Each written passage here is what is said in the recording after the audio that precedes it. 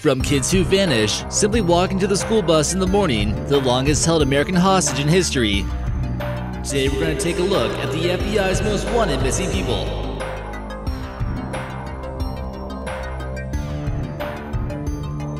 Number 13. Sarah Burton. Many are baffled by the disappearance of the 29-year-old Sarah Burton, who went missing on July 16, 2018. She was reported missing by her mother, who didn't hear from her in 4 days. She was last seen at a Payless shoe store, and there have been no reported sightings or contact from Sarah ever since. She's 5'7" and weighs roughly 170 pounds. Joplin Police Department urges anyone to call who might know where she is. There's a reward of up to $5,000 for information leading to the arrest of those responsible for her disappearance. Number 12. Wesley Dale Morgan. The next case is a good reason why you should always keep a close eye on your kids, no matter what the situation is, especially if they're this young. A 2-year-old toddler by the name of Wesley Dale Morgan went missing over 18 years ago in the city of Clinton, Louisiana. His parents left him on the porch early in the morning on May 15, 2001, and he mysteriously vanished. It's one thing to leave your kid outside at night, but no one really expects this thing to happen that early. Investigators think he might look a little bit something like this in this age-progressed photo. If you have any info, contact the FBI or the nearest American embassy/consulate. There could be a $10,000 reward for this missing person. Number 11. Aranza Maria Ochoa Lopez. Aranza Maria Ochoa Lopez went missing on October 25, 2018 at a mall in Vancouver, Washington while with her biological mother. Unlike many of the cases we'll mention today, investigators actually know who is responsible for her disappearance. A mother named Esmeralda Lynn Lopez Lopez kidnapped her own daughter during the supervised visit. She apparently stole someone's car and took her kid elsewhere. Aranza is only 5 years old, so she could still look very much like her photo at the moment. Her mother is about 5 feet tall and 138 pounds. The FBI is worried that she'll escape back to Mexico. Some details about this case still seem unclear, but it's rather likely that she's very dangerous. The state of Washington or the FBI will reward anyone with information leading to the arrest of Esmeralda. She's worth about $10,000, so keep your eyes open. Number 10. Amy Lynn Bradley. Amy, a 23-year-old American woman, went missing on a cruise ship in the Caribbean in 1998. Before the ship was docked in Curacao, Amy's parents noticed she vanished while she was on the deck. She was last seen running from the boat barefoot. Investigators read her personal postcards, and it indicated that she had no plans to leave the cruise willingly. A few people reported spotting her at a brothel, and their descriptions matched her appearance. Her parents still strongly believe that she was kidnapped, but she still hasn't been found. She would have aged about 20 years or so by now, and should be 45 years old. Some researchers at the FBI have compiled some photos of what she might look like now, and there's currently a $25,000 reward if you can provide information about her whereabouts. Number 9. Margaret Ellen Fox. A young girl in 1974 by the name of Margaret Ellen Fox went missing at the age of 14 in Mount Holly, New Jersey. During the time of her disappearance, she was wearing glasses and missing both of her front teeth. She took a bus in order to have an interview about a possible babysitting opportunity from a man who called himself John Marshall, and she was never seen again. It was discovered later on that this man had given her a phone number, but that number traced to a payphone. The last time anyone saw her was when she was getting on the bus. Now, over 40 years have passed by, and no one knows where she could possibly be. This photo we see here of what she might look like at the age of 56 might give us some clues. The FBI is offering up to $25,000 for information leading to the arrest of whoever is responsible for her disappearance. Philoma and Milena Luke. These girls might be a little bit difficult to find, considering the fact that they went missing all the way on the Pacific island of Saipan. But let's try to get them home to their parents as soon as possible. The two girls you see here were only 10 and 9 at the time they went missing. They were waiting for a school bus to arrive and have not been seen since. That was on May 25th, 2011, and so much time has already gone by. They would be in their young 20s now, and no suggestions as to what they might look like except for this photo of Philoma and this photo of Milena. Of course, these are just wild guesses made by FBI analysis, and they're not easy to predict exactly how they'll age.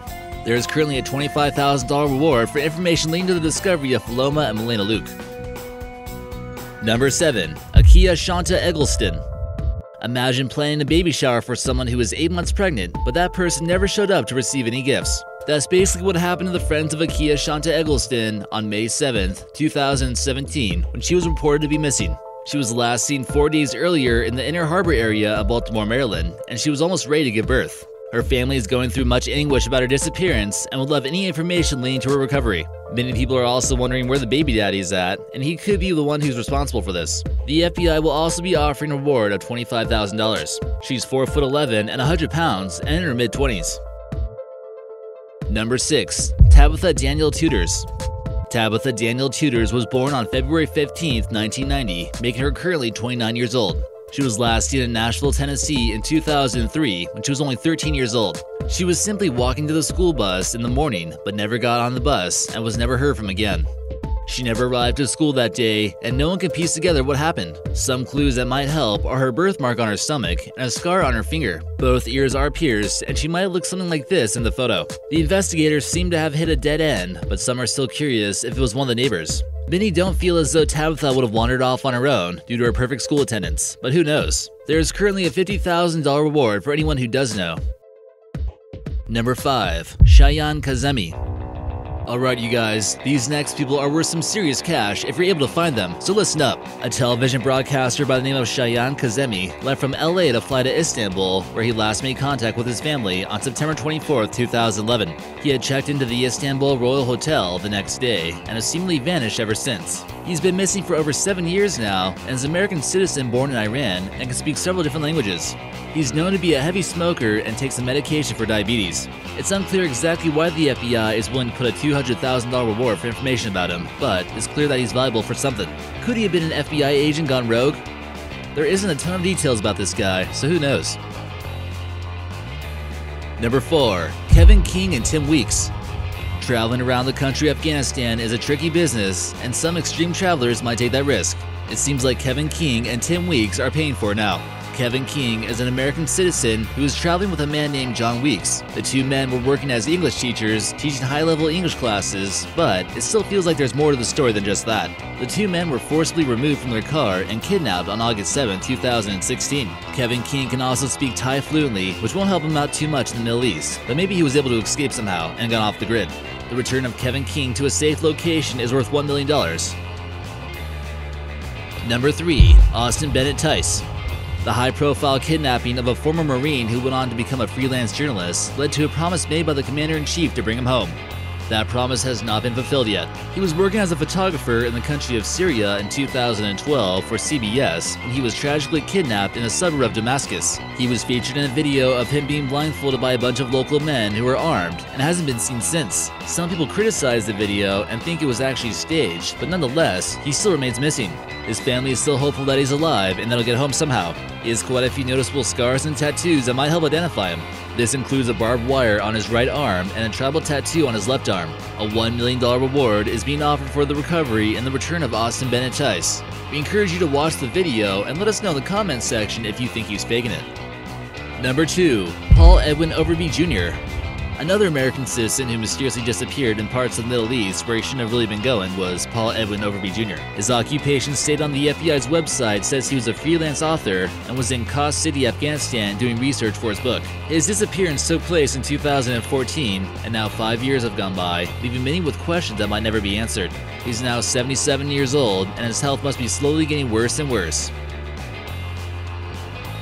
But before we get to our number 1 FBI's most wanted missing person, I'd like to hear your thoughts about why people tend to go missing.